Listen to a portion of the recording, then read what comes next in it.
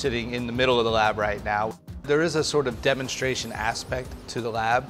It's broken out into stations at the moment where you'll have mobile or you have CPG and retail. We have an area around quantified self and all the measures people are taking about themselves every day, which I know will be interesting to hear about when you speak to Chad.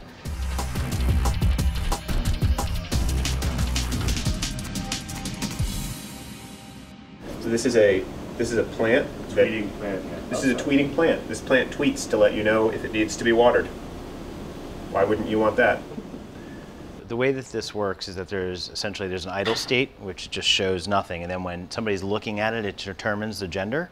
So right now Liz and I are looking at this, and it knows that since it's a mixed audience, to show mixed audience content. So in this case, it's showing pirates. Okay? If Liz looks away, turn around, and then I keep looking at it, what's going to happen is that eventually it's going to switch to Spider-Man, because now it knows that it's an all-male audience that's looking at it. People going out there, they're buying outdoor, and they're buying outdoor with creative that definitely has a demographic slant. So why shouldn't the medium start becoming as efficient as possible and basically saying, hey, when I see a man, show them this. When I'm seeing a woman, show them this. It's really easy for people to control what they say. So for example, if I was to ask you, what do you think about this? You might be concerned about how whatever you say is going to come off or something like that. But when it comes to facial responses and gestures, generally it's a little bit harder to control. So what we can do here, and as you can see right now, you have dots that are on your face. And if you start nodding your head, you can see we can start actually measuring exactly what those responses. Exactly. Now start smiling.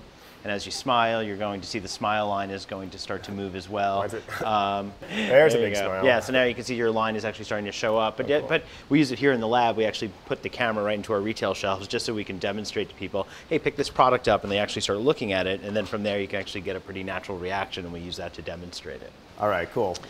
What next? Let's go to in motion.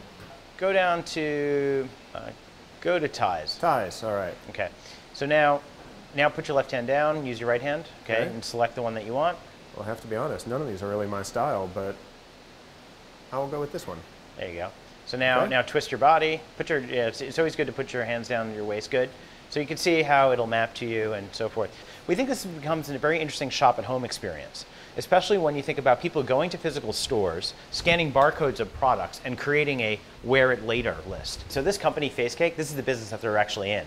They provide all of these moving backgrounds for photos and so forth. So if you buy a digital photo frame, they'll have the snow falling in the background and all that kind of stuff. And they do a great job with it. And so it's actually kind of fun now to see all these backgrounds that are in here. So it's kind of like they're putting their two best businesses together. Well, I really feel much better with the briefcase on this lovely fall walk. As much as you may not want to admit it, it does work. Are you kidding? This is great. This is great, right? The scenes is fantastic. Yeah. All right, cool. I love that. I'm suddenly at the beach. Exactly.